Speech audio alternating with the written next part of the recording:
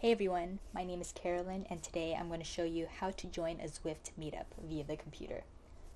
Assuming that you have your devices all paired, this is the main screen that you're brought to. At the top right, we see a list of events with the most recent one being the upcoming meetup. In that block, there's a countdown. In gray, there's how many people have been invited, and in blue, who has already joined and are waiting. Now, in order to ride, you actually have to hit the orange ride button on the bottom of this menu.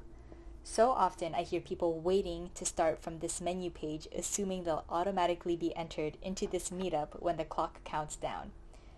That is not the case here. Make sure you smash that ride button. This next page brings you to an arbitrary world where you can ride away if you'd like to warm up. At the bottom left, if you're more than 5 minutes early, you'll see this Join Meetup button where you can click anytime. 5 minutes prior to the ride, you'll see this notification appear with the option to join or not. If nothing is selected, you'll automatically be plopped into the meetup after the countdown winds down. And there you have it. You could chat with your friends and basically just chill until they arrive. Thank you all for watching and happy Zwifting. Bye!